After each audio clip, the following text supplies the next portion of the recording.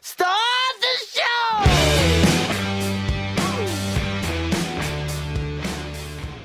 Okay, fantastic. So, yell out a color. Red. Blue. Red. Go for it, then. The biggest gainer. Nice. All right, Biggest Loser is a big hit for TV. I'm thinking maybe we need to get another show in the franchise.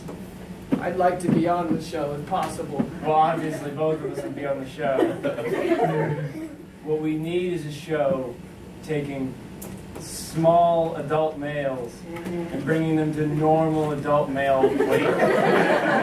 So normally we bring in, trainers that come in and yell at them and say, "Don't be so fat."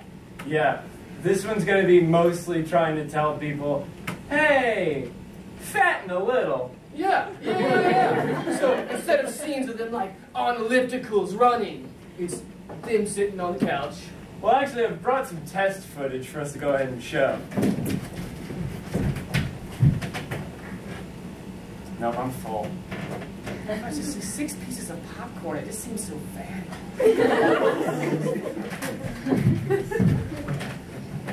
You know, I'm not sure this is going to work well with, like, most of America. They're not going to be inspired. Well, it's not really relatable to most people, you know. Yeah, maybe we'll just show it in, like, small or important European fashion cities. Like Paris. Paris would love this. Right. Or maybe we just need to do more exercising in there. You know, Biggest Loser, it's like, it's so inspirational to see them Overcome something. and really have to work out. Yeah. Well, this feels great. Yeah, this is the best. I really enjoy this. This is really that hard at all. Yeah. The only problem is both of those ideas are counteracting each other. They're eating fatty foods, but they're also going on runs. Yeah. With this, what if you could get the reverse of that surgery that the weatherman guy had? You take fat from other people and you put it in skinny people. Actually, he didn't have liposuction. He had gastric bypass. So the reverse of that would be adding another stomach. That's it. We'll make more cows.